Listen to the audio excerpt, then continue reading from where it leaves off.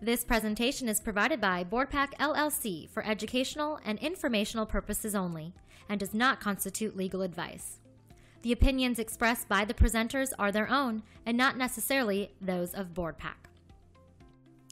On behalf of BoardPaq, we welcome you to today's webinar. BoardPaq has teamed up with Amazon's #1 best-selling author in board governance, Thomas Bakewell, and fundraising guru Carol Wiseman to help educate boards on the latest industry trends. The Boardroom webinar series will focus on different topics each month.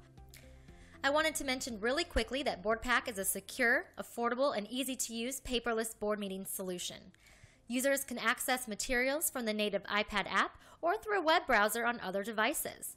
Private annotations, minutes builder, and unlimited document storage are a few highlights of what we have to offer. Before we jump into today's topic, let me tell you a little bit about today's speakers. Thomas Bakewell works to bring out the best your team has to offer. He is the author of the book, Claiming Your Place at the Boardroom Table. Over the past 30 years, Thomas Bakewell has advised and directed CEOs and presidents of large for-profit and nonprofit corporations. His vast board experience has made him a leader and go-to source in board governance. Carol Wiseman, president of Board Builders, is an internationally known speaker, author, trainer, and consultant. Carol specializes in volunteerism, fundraising, and governance. Carol won a Telly Award for her PBS special, Building a Board with a Passion for Mission. Her board experience is vast, having served on 38 boards and served as president of 7. Carol and Tom, take it away. So, what we're going to be dealing with today is whether board members have a sell-by date. What do you mean by a sell-by date? I can't even say it. What do you mean by a sell-by date? Well, how long should board members serve, and should they have term limits, and what are the trends we're seeing? So that's what we're going to talk about today, Great Tom. topic and some great questions. So let's talk about the 4 most common policies on term limits. Well, I see you have a nice list here. So you talk about unlimited term service. So there's a lot of boards where people spend an unlimited time as long as they want to. What kind of board would that be? What's an example? Well, you and I worked with a board a number of years ago where at the 50th anniversary of the organization, 5 of the founders were still on the board. 1 was in a nursing home and 1 had passed away. Yeah. That is a long term. Obviously a very devoted group. Absolutely. Sure, and then you have a cap based on age, so you're basically saying there's age limits. I think this is really more in the for-profit world. What do you think? Okay. Well, you do have age limits. I don't see it too often in the not-for-profit world, but there are, in fact, age limits in a number of public company boards, although, interestingly, that trend seems to be changing, too, so that people are moving away from age limits. Well, and the other age limits are how young you can be, and that's state by state. So some states it's 18, some it's 21. So there are limits on both sides. Good observation that people often don't think about. And in fact, back to the for-profit world, there's also in the public company space, there's quite a trend to have very young board members. You have some of the well-known boards like a Starbucks or a Google, where they have people in their early 30s joining boards now quite successfully. I have a mentor who is on a board now of a publicly held insurance company. Is 23. He or she? She's a medical student. And she's a mentor. Are you a mentee or a mentor? Yes, no, both. She's teaching you about technology or what? Right, and I'm teaching her about professional speaking. So all right, off we go. Great. So, and then a cap based on years of service, what does that look like? That's when, and it's most frequently 3, 6, 8 years. Mm-hmm. 8, you and I have found, or 9, 3 terms of 3 years is what we're seeing in the nonprofit sector. Good.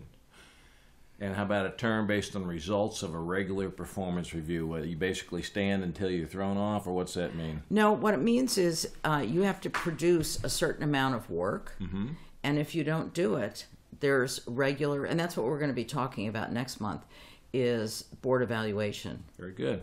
And best practices is one of those categories. Good.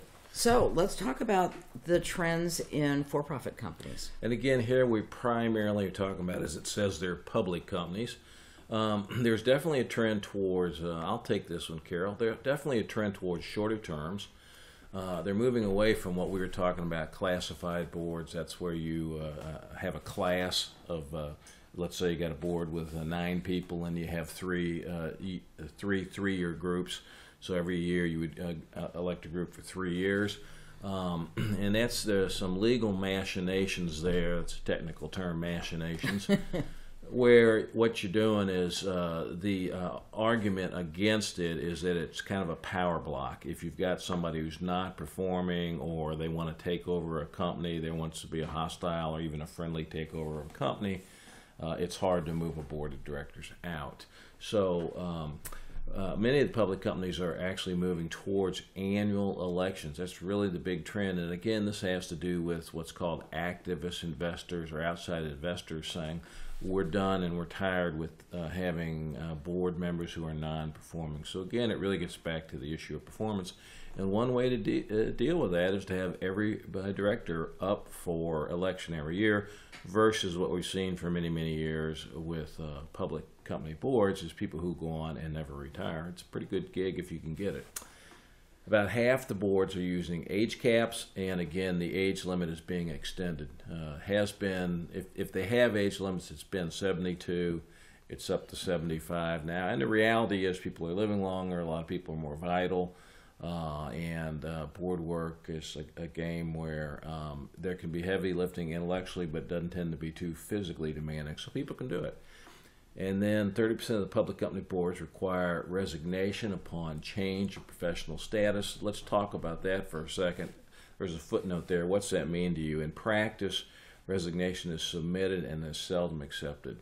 What that means is they have nonfiction. They have fictional bylaws, not fiction. Okay, so to be precise here, there's a policy that says if a board member leaves changes their job or leaves their company, or maybe even has a little bit of a scandal or something, they're required to submit their resignation, but many times the company simply does not accept it. That, and also sometimes they don't submit it, and the question is whether to push it. And I think some people think it's kicking someone when they're down. Yeah. Because they really use that board to get their next position. Yeah. I had a friend of mine who was a very wonderful theologian, and he had an unusual situation. He was on a public company board, and he got the job because the public company dealt in that space. They dealt in higher education, they dealt with theology, and he just presumed he was always going to have that job, and he took another job, and I know for a fact this fellow was really counting on that good fee for his college education for his children. And he was a little surprised when he didn't get invited back into the game, or actually got invited off the island. Yeah. Thought there was other stuff going on there too, but he was being a little complacent, a little naive, and a little complacent. Yeah. Let's fly on here. We've had a long time on that one. Tell me about the trends in not-for-profits. That's your sweet spot. Yes, and actually it's quite different in some ways and similar in others. For some board members, board leadership is not a lifetime commitment, and with some of them it really is, and we're going to talk about some of those people as well. 71% of all nonprofits now have term limits, and many organizations have consecutive terms. And what I'm finding most common is it's a 3-year term, and most common is 2 years, although some have 3 years, and then a year off, and sometimes they can come back. And again, 63% have 3-year terms. And a number of boards, if you've got a high performer, they don't want to lose them. And that's smart. Why should you? Exactly. And we're going to talk about how to retain those people, Sure. Keep them involved, even with the term limits. Yeah. So before you move on there, I don't know, let's keep the slide just where it is. And the question is, on not-for-profit trends, I just want to ask you a practical question. How do you renew the energy and keep the energy going in a not-for-profit board? I mean, you're not being paid many times. If you're paid anything, it's covering your expenses. A lot of times there's a lot of work with fundraising. A lot of times, how do you keep the energy up? Do you just, again, look at the individual to see if they're passionate about it and doing good work, or what? Well, the external forces frequently are something either excites and energizes a board member, such as the Ice Bucket Challenge. Just worked with ALS. the Ice Bucket Challenge, I mean, these people are on fire. They're ready to go because they've got some capital to work with, and they're going to get closer to a cure. So everybody's on fire. Some people, when there's a big need and they start a capital campaign, some of your board members will perk up like little flowers, and some will wilt. And head to the doors. Absolutely. And you have to be able to give people the opportunity to chair the campaign or walk out the door. So what I hear you saying, if I can interpret a little bit, service and term limits with not-for-profits especially is not just about the bylaws and what it says. It's really about the level of interest, the level of performance, and what people like to do. Absolutely. Yeah. And where the organization's going. Good. Very good. So we've got more trends. I want to jump back one more on this slide here to talk about private companies. So we've got, let me let you look at this for a second and ask a question or two. What do you see there, Carol, about private companies? Well, again, it's owners pick the directors. So some of them do a great job, and some of them have an FOB kind of way of doing things. So it's friends of Bob's or Barbara's, and you get all people with the same skill set. And some people really do a fabulous job of picking their advisors. Yeah, so you have a situation basically in a private company where oftentimes you have a closely held ownership, and the owners like to have advisors around, or they may say we have a board, but they may not have an official board. It may be an advisory board. It may not be a statutory board. And even if it's a statutory board, if there's a close level of ownership, the owners can always move out the directors if they choose to. So you get a little bit less attention to term limits at all. So here on the next one, you say not-for-profits and founders. So you're talking about the founder game with not-for-profits. Absolutely. So what's on your mind with that? Well, the first group really is that FOB, the Friends of Barbara or Bob. Right. And they bring their friends together, people like-minded who share the same values, want to solve the same problem, fill the same niche. And because they put so much of their heart and soul, frequently founded in their kitchen or in their dining room or in their office, after 6 years, they don't want to be kicked off the island, as you say. Yeah, and so let me just throw a name or two here, not pick a name by. In fact, these are all fine organizations, but so you also get what's called the founder syndrome. Yes. Not only with the directors, but also the issue of the founder themselves. So I'm recalling a organization known as Focus on the Family had a founder, Jim Dobson, and went through a closely watched transition. It took a long time. It's been pretty successful, but it's always hard for that leader to transition. Another name that comes to mind, again from the faith-based space, is Oral Roberts University. They had some transition issues and some ups and downs, as many organizations do, but they've landed pretty well. But so you have the issue of almost term limits for owners. Well, if you're the founder or the owner, you can pretty well make your term limit what you want it, yes? Yes, and here's the problem. Once it becomes more formalized and the community truly owns your organization, you can get fired. And that's what happened with the founder of Mothers Against Drunk Drivers. Oh, I don't know that here. Yeah, she was a terrific organization. Absolutely. Amazing. So the founder, what happened? The board fired her. Oh, good. And so they thought she wasn't the right person to lead anymore. Yeah, that makes me think of a lot of private companies where they get into the same issue, where somebody founds a company and has a fabulous idea, but when it comes time to sell the company or to grow it or develop it or to bring outside investors in, a lot of times the skill sets of that entrepreneurial founder is different. So what do we have on the next slide here? Reasons to have term limits. So let's talk about that. There's some really good reasons, and one of them is, and we're on to the next one, is mission fatigue. Yeah. For those of you who are listening, we have two beautiful young women who sit by our side and move these slides. So we're not even doing it ourselves. We're so lazy. But mission fatigue is more common in the nonprofit sector. And I think when you deal with some of the really devastating social issues, I see this more with things like domestic violence, child abuse, human trafficking, where the depth of the problem is so overwhelming that people do get fatigued. Yeah. So there are tough things going on in the world, and there's good, terrific people that are committed to it. But if you're dealing with a cancer-oriented charity, or you're dealing with world relief organizations, but it can be overwhelming. Interestingly enough, it can also happen with an opera company that's not making any traction. Right. If you're not moving forward, it really and you've got a great product, you believe, whether it's opera or ballet or whatever, and you can't produce the shows that you want to, you eventually just burn out. Yeah, and that you just described what I can recall many times is the worst challenges that I face in my consulting is the organization. It's a good organization. They were vital and thriving once upon a time, but they've become tradition-bound, and they just don't have the energy or the excitement or the leadership they need.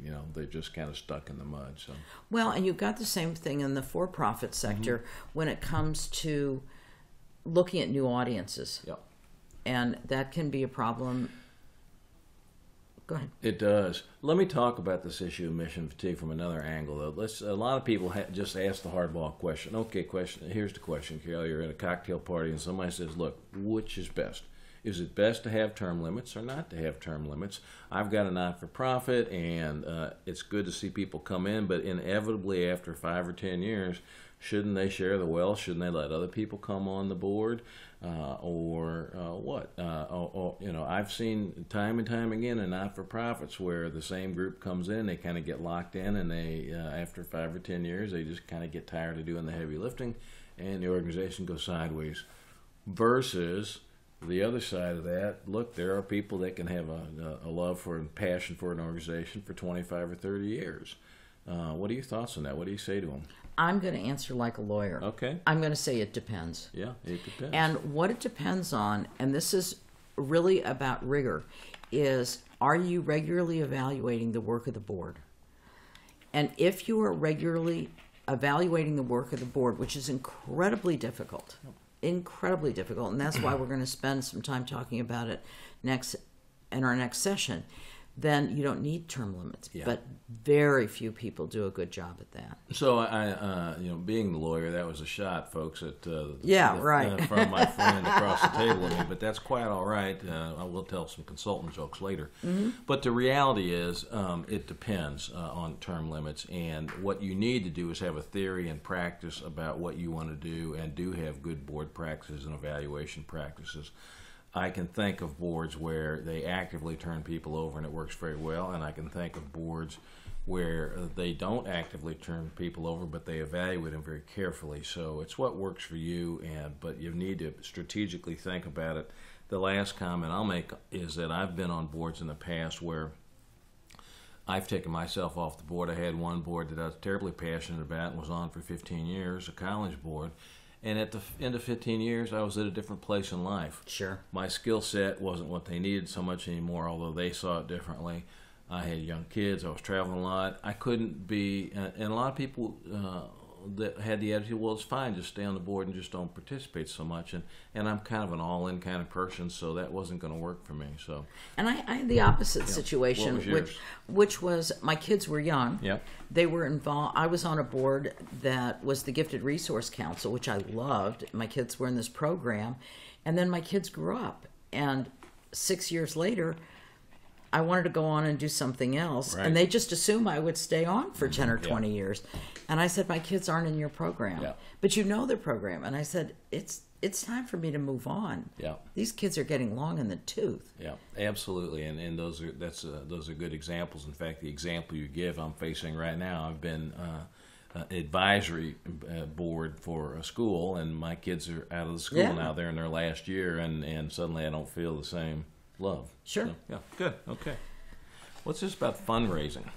Well, here's the fantasy, and it may or may not be true, and I don't have any data on this, but the fantasy is that you'll increase fundraising opportunities if you have term limits because you'll bring more people in. Oh, I can see some holes in that, but you tell me what they are. Well, the idea is that you've squeezed every drop out of the current board members, and you've worked their affiliates and their friends and their sphere of influence, and so bring other people in. And sometimes this works and sometimes it doesn't. But this really has to do with training and expectations. Now, what about your second comment here about influence and connections for sales and not-for-profit? So is that directors and trustees bring relationships that help? Absolutely. Yeah. So if you run an organization in a slightly different sphere and a for-profit corporation is moving into that sphere, it's wonderful to have a new board member who can bring people to the table, bring business contacts, and influence the sales process. Very good. And so talk a little bit about bringing in new talents and strategies. So you're talking about people who can simply come into the board and energize it with new ideas, and that's one of the reasons to turn over a board or to expand a board? Yes. Yeah. And people get very parochial. They've been doing things when you start to hear things like, we tried that in 1964 and it didn't work. Yeah. You've got a problem. Yeah. And it's very frustrating sometimes when new people come in, but sometimes they have the energy. I was on a board that owned some land out of the United States that was appraised at $1.6 million, although we had appraisals from $600,000 to $7 million, so it was wonky. And it had been left to this organization, and every new board member would come in and say, we really should sell that land. Yeah. And we'd all go, yeah, we never thought of that. And we couldn't get anybody to represent us because of the people who happened to be on the land who had machetes. Yes. And, realtors are, your wife is a fabulous realtor. She may have an aversion to getting chopped up. People are funny about that. And so every time a new board member would come in, they'd say, you should really think about selling this land. And it would aggravate some people, and I would say, don't be aggravated. Sick them on this problem. And say, and they'd say, I have a friend at Century 21. It's an international company, or Sotheby's or whatever. Let me see what I can do. And we'd go with God, make it happen. And I started this 10 years ago. The land still hasn't been I was just going to say, has anybody ever gotten the deal done? And when you say it's indigenous tribes, so it's obviously another country, or is yes, it's another country, or is this some of our local talent? No. This is out of the United States, and it's really hard to sell land when you've got people with machetes, no matter what it's worth. I can get that picture. That's a shocking example, but a real one. So you got a great picture here of a board meeting where people don't seem to be focusing maybe on their board work. I see way too many phones and computers out and all. And what's this about removing a board member? What's up with that? Well, basically, and I don't agree with this, but a lot of people say, well, we have term limits. And I think if somebody's underperforming and your mission is important, then waiting a year or two is not good enough. It's a bad idea. Yeah, so it's a bad idea. No matter what approach you have, the term limits, you really believe in. Now, how would you do this? Would you officially have an evaluation? Would you coach the member before you move, talk to them? How would you do it? And just for the record, my experience of my many, many years is probably the same as yours. The last thing in the world people want to do is deal with a problem board member. And my philosophy on this one is praise in public and discuss difficult behavior in private. Right.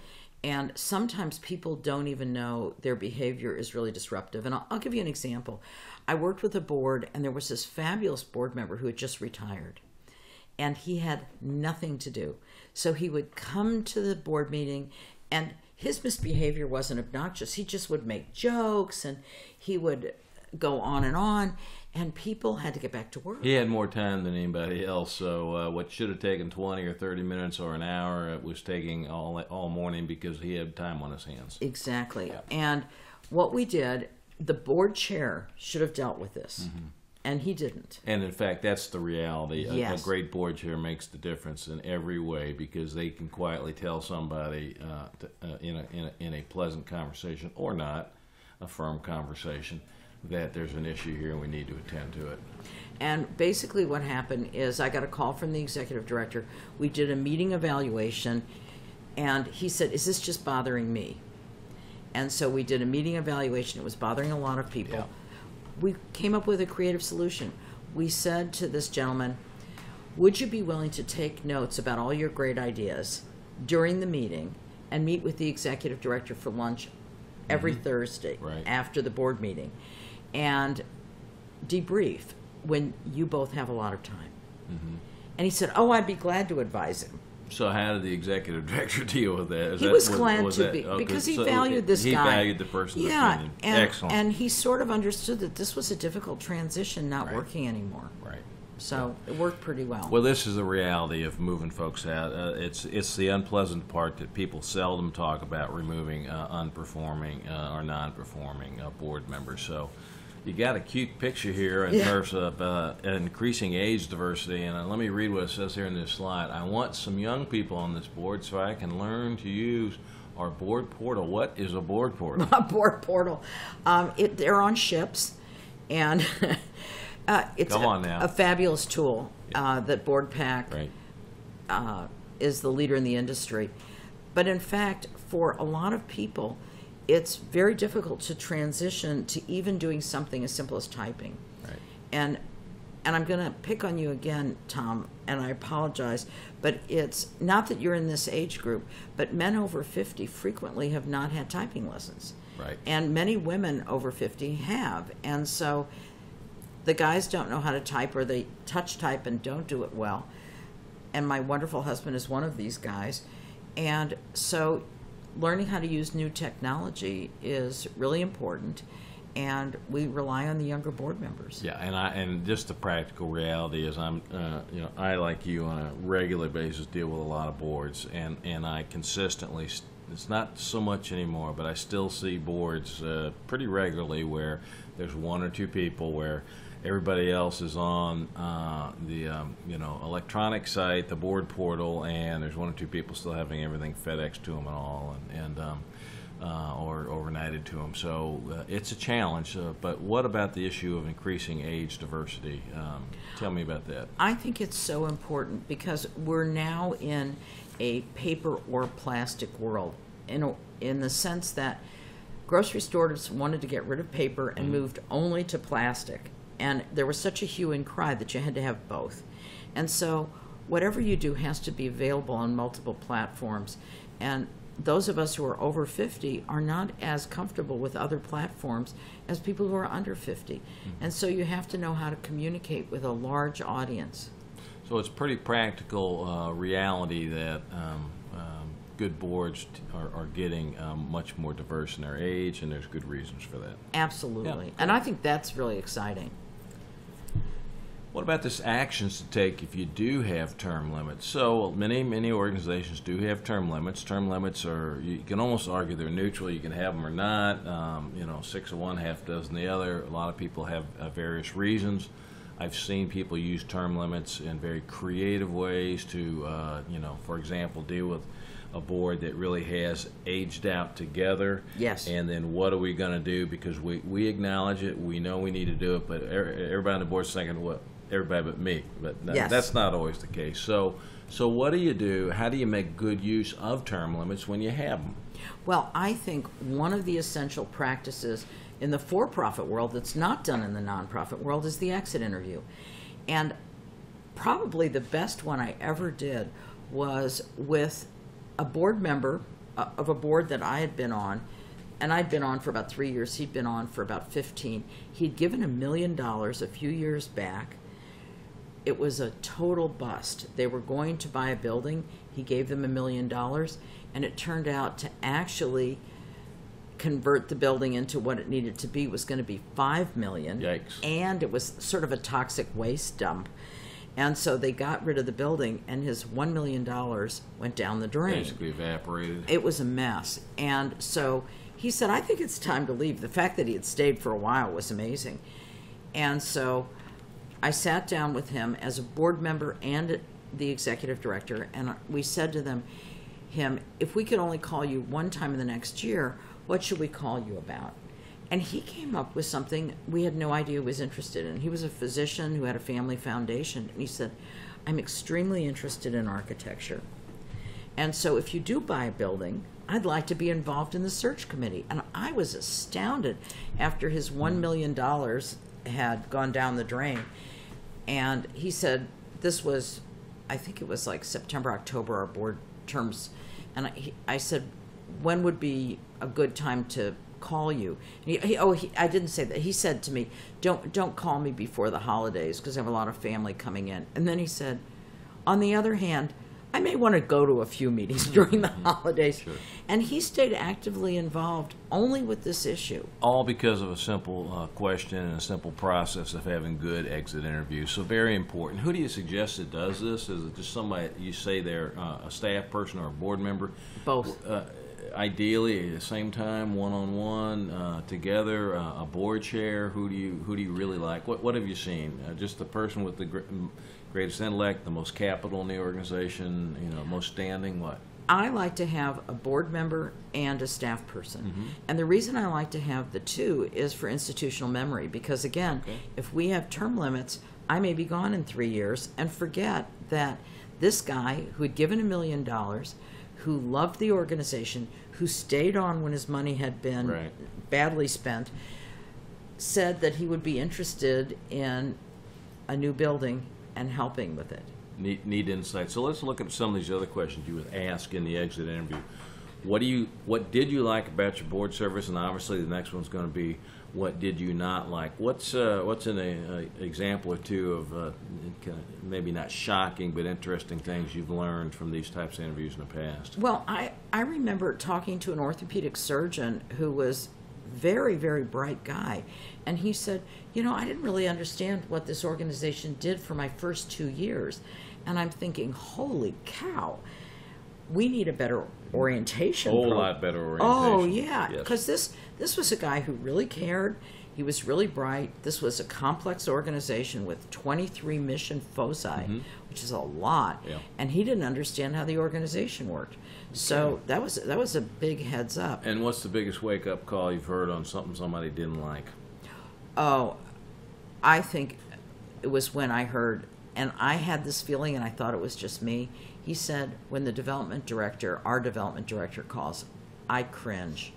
I.e. the fundraiser. So that they did a fundraiser with a personality problem or something? Yes, she was very strident, and she was kind of a bully. Yeah, I've got that right now. I won't give you the details other than to say I'm working with an organization where they have a key fundraiser who has remarkable intellect but doesn't like people. Yeah. Yeah, and it's just like, oh, can you make that work? And, a lot of people are trying to persuade me that you can, but I'm kind of like saying, well, not if you expect them to go ask for money. So. Well, and let's face it, as much as we'd like it, board members are not ATMs. Yeah. You have to interact with them. So, and then the other thing is what are you doing well? How about that? What are you doing well as an organization? It's always good to get that feedback, and sometimes the simplest feedback can be the most profound or just an encouragement to the team to know what we're doing well. And also being able to get back to the staff and getting permission. Right. So I remember I was doing one exit interview, and the guy said, you know what, Carol? I love so-and-so who answered the phone. She is always cheerful, and I know she has a really sick child. Right. And I just think she's valiant. And I said, may I share that with her? And I called her up, and she was her usual wonderful, cheerful self. She had a kid with a very bad asthma and was frequently taking her to the ER and on and on and on. And I said, I just want you to know how much I appreciate you, but also so-and-so who's leaving the board said, you were one of the best parts of being involved with this organization because of your positive attitude. It's great to be noticed. It's great to be appreciated. And speaking of appreciation, I'm moving to this next slide. And one of the things I appreciated about your insights and humor, and there's a quote here that I've taken from you many, many times over the years in just the right setting. And I guess it's talking about moving board members out. What does this mean? Do not just whack and plaque. We're not talking about plaque on the teeth here. We're talking about a nice little honorary commemorative plaque you give somebody. So don't just whack them and don't just whack them and plaque. I can't even say it. Your long-term board members. What is this about? Well, you really have to celebrate board service, and especially your superstars, and asking them if they can be honored. And I'll give you a great example. This was an amazing experience I had a number of years ago. I was on a plane and got bumped up to first class, which really is amazing since you and I both fly Southwest all the time now. But an older gentleman came in, and he was on 2 canes, and he sat down next to me, and I pulled out I was going from St. Louis to D.C., and I pulled out my BoardSource program, and he said, "Oh, are you going to BoardSource?" And I said, "Yes." And he said, "I am too." And I thought, obviously, he's just trying to pick me up. Of course. But what he said was, "I'm on a board in East St. Louis, and it's the orphanage I grew up in." And I said, "Really? Tell me about it." And he said, "I've got Parkinson's, and I want to find out how to do this really well." Oh, neat.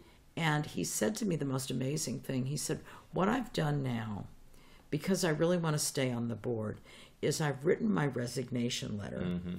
And one of my best friends from the orphanage, who also has been very successful, we've been very blessed, has my resignation letter. And when he decides I'm not doing a good enough job, I've already funded it. There'll be a big party, and they'll say goodbye to me. So he makes the call when they have the party. His friend does. Yes, his friend. Good. Yeah. And Interesting so, concept. Okay. Now let me ask you the flip side of this. Back to the issue of a problem board member. Are there times to whack and plaque somebody when they're really not performing? Oh, absolutely. Okay. Absolutely. You know, the thing about nonprofit boards, many for-profit boards, you get paid. Right. But if you work for UPS and you're getting a nice salary and the guy you work with is a jerk, if you are not willing to put up with him, you don't pay your mortgage, you don't eat, you got big problems. If you're on a board and you don't like the person on the board, You'll quietly go away, or what? Yeah. You or just, maybe not so people quietly. stop coming. Yeah, people stop coming. And that's really a big problem, because you can still pay your mortgage, you can still eat regularly, and there's no consequences. And so it's a big problem if you've got a disruptive board member. So you really have to watch the group dynamics. Absolutely. And, it's a big part of, even though you again have the legal aspects of term limits, you got to look at how do you get a board to work really well together, and personalities is a big part of that. Okay. So what about creative ways of using the talent and wisdom of long-term board members or long-time board members, people who've been on a very, very long time? Well, I'll give you an example. One of my clients, ALS, just adopted term limits. Right. And I was working with one of their chapters, and they're just a dynamic, wonderful organization. And now they have term limits. And so I was talking to one of the gentlemen who was on the board, and he said, "Carol, I'm going to get kicked off this board." And he felt he was going to get kicked to the curb. And I said, "Well..." Was there some reason he was so passionate about it? Absolutely. And I said, "What is the big problem? What is your big concern about term limits?" And he said, "My father, my brother, and my son have had ALS." Oh, my. And he said, "I don't care about anything else. Mm-hmm. I don't want to go on the board of the Humane Society or the Opera or any place else. This is who I am. This is who I am. Mm-hmm. This is what I'm passionate about." And I said, "Well, what do you do really well?" And he said, "Well, you may not believe this, but I'm really a good fundraiser. I like it. I like asking for money. I've spent my whole life in sales." And he's got a story to tell, too. Absolutely, and a passion. Yeah. And I said, "Would you be willing to chair the fundraising committee next year?" Even though he's not a board member. Absolutely, no problem. Absolutely. And he didn't know. So he can be on a committee, as it says here. He could be on a committee. He can chair the committee. He can chair the committee, absolutely. And what happened was, he's going to do that in a year. Yeah. And chair that committee. And his plan is to go back on the board, because that's in the bylaws. He can serve another 9 years. There you go. So a key insight, and you just talked about 2 key insights there. One is, and by the way, it's a back to splitting the baby. Do you have term limits or do you have not? My preferred answer to that always, if people push, is to say, well, I do believe in term limits, and then have a gap, just like you're describing, so that if you've got a non-performer, they get eased off the board. Although, again, we should look at getting people off if they're not performing. But if you can always take the hiatus, and you always can invite your rock stars back on. But this is another great solution. I've worked with boards like you have. One in particular was a major healthcare worldwide organization. And they had a board that was enormously large, and they needed to compress the size just for control and some legal reasons. But the reality is, this board was raising hundreds of millions of dollars a year. As they say, it was the players in town, and people were terrified about moving those people off. And when they had the confidential and the honest conversation, what they learned was they would be happy to be whacked and plaqued, or they'd be happy to come once or twice a year, or Sure. do what they love doing, but they didn't really need to come to all the meetings or get all the documents or deal with all the board portals every day. They had a different time in life, and they were looking at doing other things. So what other, can you be on a task force, a leadership council, advisory board? What are those? Talk about those. Absolutely. And so there's all kinds of other places. And this is true all during your board time, is that it may be better to be on just a committee if you don't really want to eat the whole board enchilada. Gotcha. So there's all kinds of ways to slice this. So let's talk about the flip side of this, perhaps. Well, are there reasons not to have term limits? Oh, absolutely. What are some of those? Well, let's start with institutional memory. Yeah, okay. And what happens is people really know people's story, the story of the organization. And when you have, let's say you have a board of 18, which is more common in the nonprofit sector than in the for-profit sector, and within, you lose 6 people.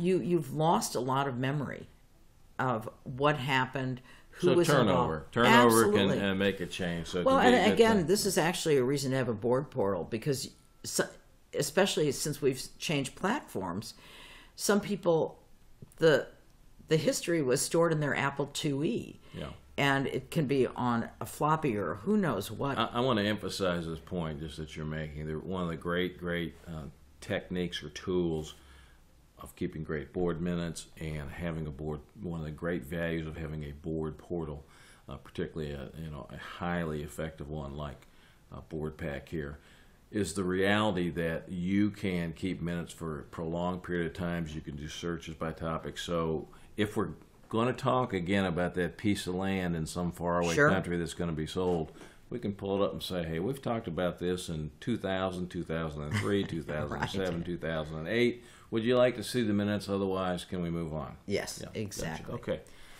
What else? What are some of the other benefits of, Of keeping people around? Yep, absolutely. People tend to make decisions about their estates when they have children initially, and then they tend to update them again when their kids are gone and maybe they have grandchildren. And the third time I do it, speaking as lawyers, when they're going out of the country. Absolutely. On a vacation. Right. And so fundraising, especially planned giving, is an incredible opportunity for boards, and that's where I'm seeing the greatest growth. Did you know, Tom, that dead people give more than corporations in the United States? No.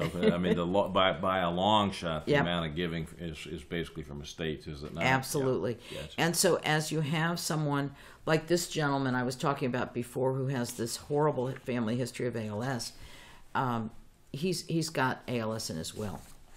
So what about mission as life's work? What do you have in mind there, in terms of term limits particularly? Well, again, if you really care about the opera or whatever it is, ALS, as you gave the great story. ALS, but I've also met people who couldn't become an opera singer but loved the opera. That's just their passion, and to pull them out doesn't make sense.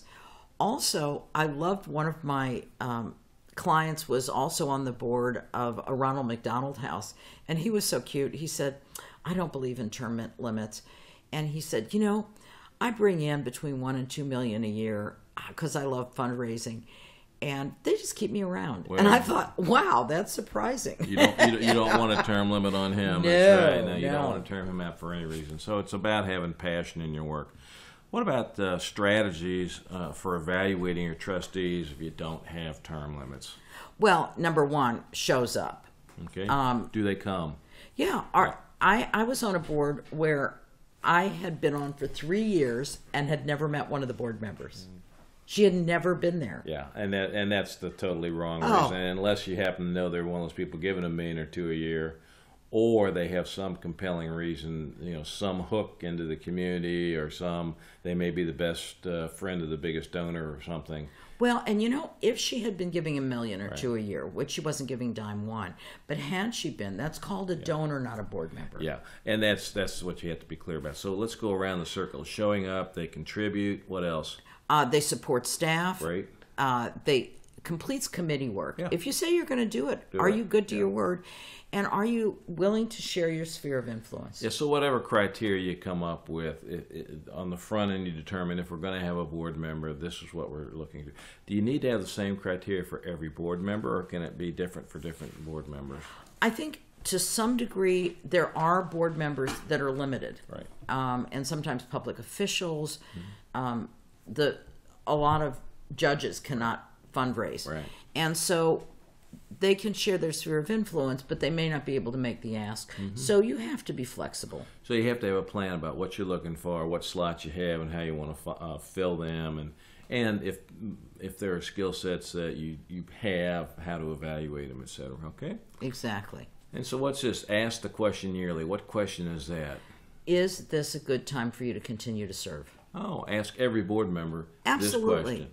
And there may be a number of reasons. If you've signed on for 3 years, just think about where you and I were 3 years ago. My kids weren't back in St. Louis. Your kids were in high school. And so it was a very different world. And for many people, 3 years is a very long time. Right. We could have changed jobs. Sure. Could have a sick relative. Any number of things. Or a big job change where you don't have, where you all of a sudden you're traveling. All right, let me ask you a hardball question here or two before we kind of move to a wrap. So on this particular question, what if you're sitting there with a board where you're afraid to ask this question because you might lose people and you're desperate not to lose them? You need a recruiting plan. Ah, okay. Yep. That's a good answer. Good, tight answer. What's this? You keep the high-performing boards if you set clear expectations. So the higher the standard you set, the easier it is to know what you're looking for. Absolutely. Okay. People want to know what's expected of them, and they feel much better when they do. Okay, now there's an interesting twist here on this next slide about losing talent and influence to other organizations. What's that about? Well, I don't like to see myself as a stalker. Poaching, Yeah. stalking, how about a little polite term? Absolutely. Okay. But if I see a great board president or a great board member who's about to get term limited off, I'm going to call that person for coffee. Oh my. Yeah. Okay. Because if I've seen they've done great work, I want them on my board. So give us a couple closing thoughts here in terms of board members, having them leave, whether by term limits or by choice. I mean, this has been a talk about term limits, but the reality is the essence of term limits is the board members and whether they're on the board or not. So what do you have here to close with? You can do 3 things that are really important, because when someone leaves, you want them as a friend for life. You say thank you, you do an exit interview, and you really listen to them, and you determine how they want to stay connected. Okay. And so that's the way we keep friends for life and keep vibrant boards. Okay. Any parting thoughts other than that on term limits?